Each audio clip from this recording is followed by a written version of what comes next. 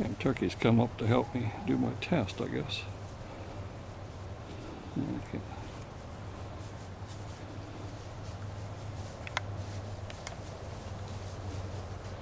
I don't know. Don't need their help. Right on.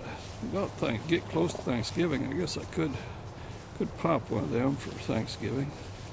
This hen has raised 2 litters. There's her. Actually, it looks like no, that's the big one that she hatched, and then got that little one. So I don't know. Yeah. So, I'm up here doing this test, and here they decided to come out and visit. So they'll scare the hell out of them in a minute. So anyhow, we're set up here. I went ahead. I changed the drive pulley on Green Eagle. Before I was pretty much at 2.0 to 1, like 2.08 or some nonsense like that. Actually 2.02 I guess the number was. I was getting up some harmonics, so I went ahead and unfortunately I wanted to put a larger drive pulley on, but that's the only drive pulley that Ashton Bruner has or makes, and so I put on a smaller driven pulley. It's 6 7/8 yeah, no, 6 7/16 versus 7 3/16. So it's a ½ inch less in diameter. So I had to modify the mounting plate to be able to use the belt. That's the only belt they got. So anyhow, I had to repitch the prop, and doing that this morning. And so messing here with the spinner off. So I thought, well, I'll go ahead and measure the thrust here without the spinner, and then put the spinner on, see what we got. I think I was playing with it before, we're getting about 250 right now without the spinner. So I'll set this on this, and we'll try it, run it, and then I'll put the spinner on. Okay, that's set up, so we'll go ahead and fire this up and see what we get here. Alright, everybody's clear. I think we're good.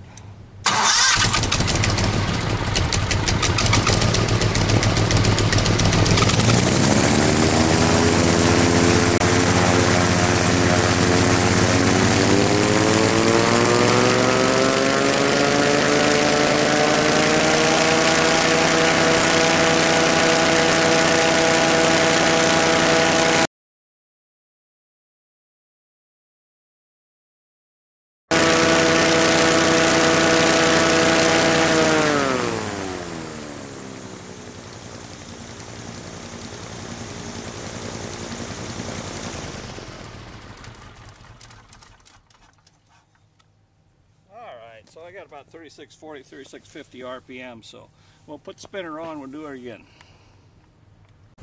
Alright, spinner's on, so we'll do this again.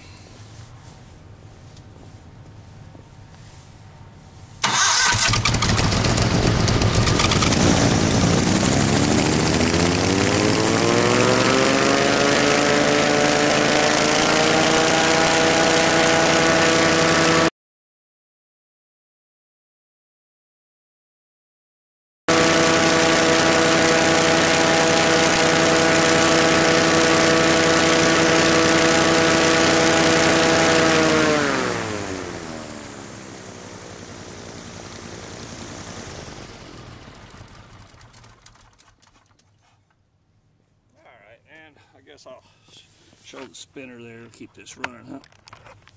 Alright, so there, oops, let's get this back, see what we got there. So that's all the spinner is. I guess about 4 inch in diameter. So we'll go see what this read.